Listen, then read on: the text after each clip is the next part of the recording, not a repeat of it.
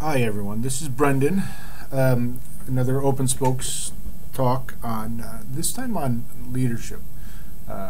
Susan Spellman asked us to. Susan Spellman Cam asked me to say a little something on leadership, and I hope I'm not too late on that. I've worked in public schools for the last 15 years. Well, public schools and some ed tech companies, and in public schools, leadership is the leaders that I've had. Some have been good and some have been bad, but it's a very political game in public schools. Teachers, principals really need to know how to work the system and within the system, and for good or bad, I think sometimes that compromises the leadership. And not necessarily that they're bad leaders, but it makes them, well, put it this way, the whole reform idea of accountability, I think it strikes a chord with people, even though I think the motives behind the leadership on that are a little off. I think it strikes a chord with people that's saying, listen, let's get out of the bureaucracy and do what's right for the kids. Stop waiting around, and if you know what's right, do it. The problem with that is what I think is right and what you think is right are usually two different things. So if I go and, as the leader, go and do it, and it's not what you think it is, then you think I'm doing the wrong thing. So that's why I say it's not really a bad thing that there's a bureaucracy that the leadership in public schools need to follow, because it's not there to hinder, it's there to make sure that the public institution still serves the greater public and not a great leader.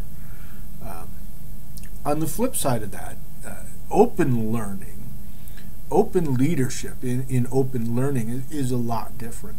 As I ran the Open Online experience, I was free to run things my own way, and I could have taken, and there were several times when the opportunity availed itself, and some people really wanted me to make decisions and tell people what to do and follow through that way, and that's the wrong way in open leadership. So it's a little different than public education, but it's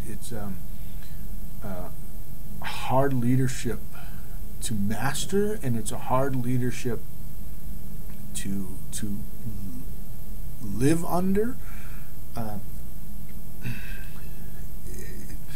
But it's also very refreshing.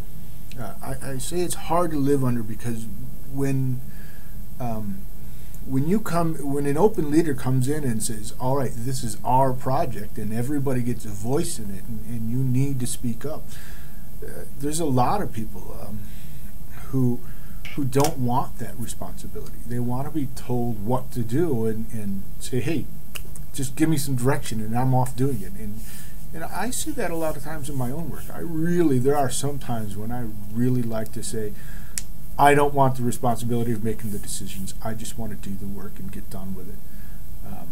But open leadership doesn't work that way. Open leadership says, trust the people you're working with. Empower them to make their own decisions and follow their own good judgment. And then, just as the leader, you just try and keep up with the good people who are working with you. So, just a couple of things on open leadership is I think the quiet leader is the person who really does lead in open leadership, because they're not so worried about taking charge and making sure that their vision is followed, but as opposed to they want to make sure the vision for the group is followed. And